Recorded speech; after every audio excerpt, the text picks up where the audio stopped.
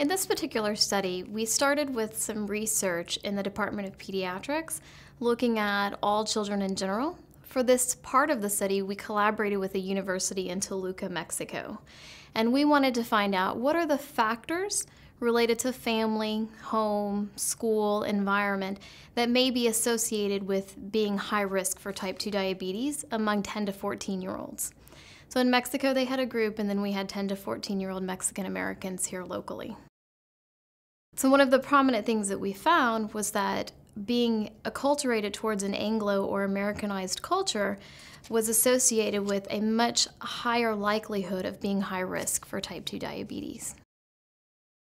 We measured acculturation through an instrument that's commonly used in this age group. It asked questions. It was a 12-item questionnaire asking things like, how often do you talk in Spanish or English? Do you prefer to read in Spanish? Do you prefer to watch TV in Spanish? What types of friends do you have?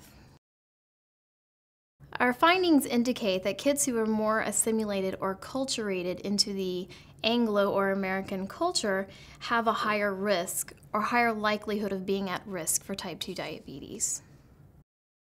We had 144 children of Mexican or Mexican American descent from our local area, the greater Fort Worth area, from various clinics and functions, health fairs.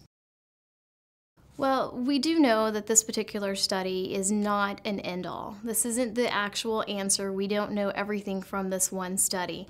Therefore, our next steps would be to include other measures of acculturation and also to assess the acculturation of the parents or the legal guardians.